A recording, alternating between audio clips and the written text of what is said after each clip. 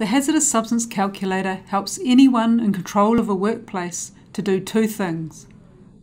1. Prepare an online inventory of the hazardous substances present in your workplace. 2.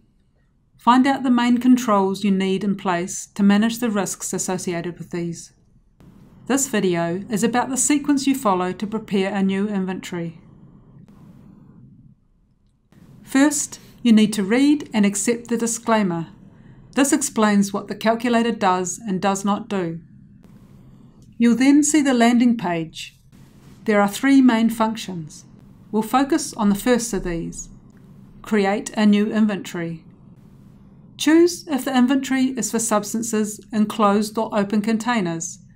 If you have both, you'll need to create two separate inventories.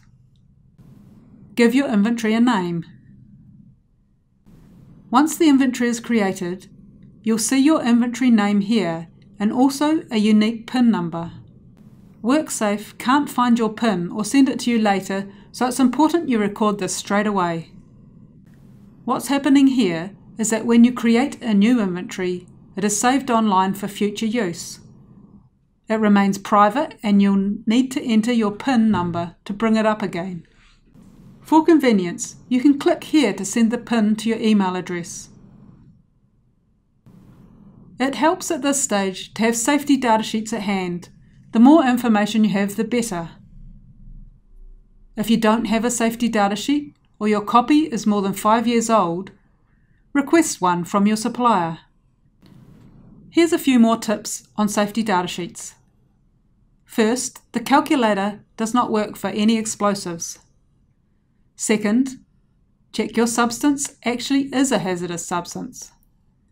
One way to tell is read section 2 of your safety data sheet, which would say if the substance is hazardous. Safety data sheets are arranged by numbered sections. The sections we discuss here are the ones to look at when creating an inventory. Section 1 has a product name and often other identifying codes and descriptions.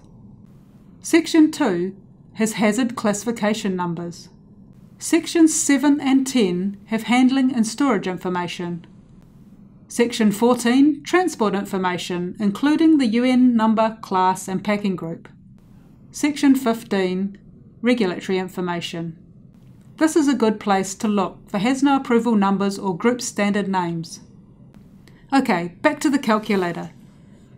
It provides several steps to help you identify each substance you want to add to your inventory. First, click here to add a substance. For common substances such as petrol, diesel and LPG, enter the name into the calculator. However, because there are so many products out there, the calculator does not know all the brand names. So in many cases, you will need to instead enter the product's has no approval number. You'll find this in section 15 of the product's safety data sheet.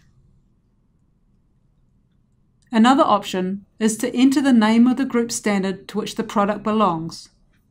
If applicable, this would also be in section 15 of your safety data sheet.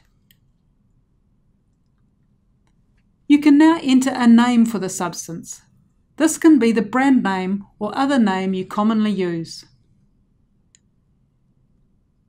Enter the UN number if known. You'll find this in section 14 of the safety data sheet.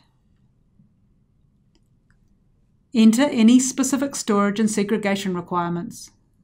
Take the relevant information for your workplace from section 7 and 10 of the safety data sheet. Select the substance location. The calculator may then ask if you know the substance classifications. These would be in section 2 of your safety data sheet. If you do, enter all the classifications that apply. If you don't, and the substance has a UN number, enter the UN class and the UN packing group. Complete the remaining fields with information relevant to your workplace. Okay, you can now add this substance. On the left, you'll see the substance you added. On the right are the key controls you need.